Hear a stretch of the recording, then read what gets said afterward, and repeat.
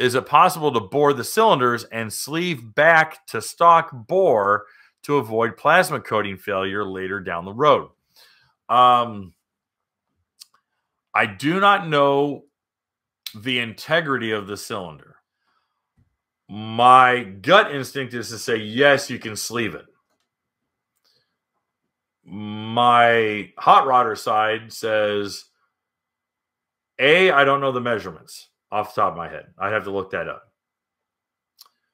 B, I know that Riva already sells those sleeves. So that leads me to believe that people are already doing it. C, I know that guys who compete in hydro drags are running sleeved engines. So, yes, it's doable. How affordable is it? Not very. But it is doable. So, David, yes, your question theoretically is very possible. The fact that Riva sells the sleeve kit for the Ace engine, for the 1630 engine, already lets you know that they are encountering people who are having plasma coating failures. And I know people are like, no, Kevin, it doesn't happen. No. The plasma coating's great. I've seen failures. So it's hard to deny what I've seen with my own eyes. But the number is percentages. We get into a percentage game.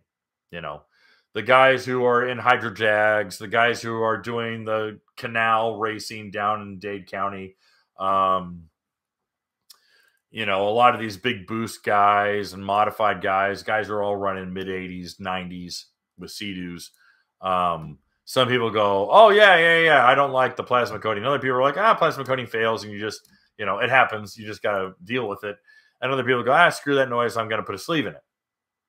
All right.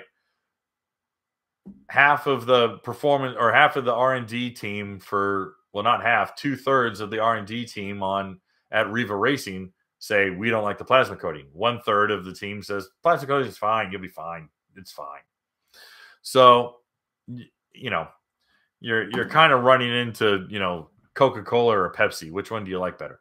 Burger King or McDonald's? Ford versus Chevy.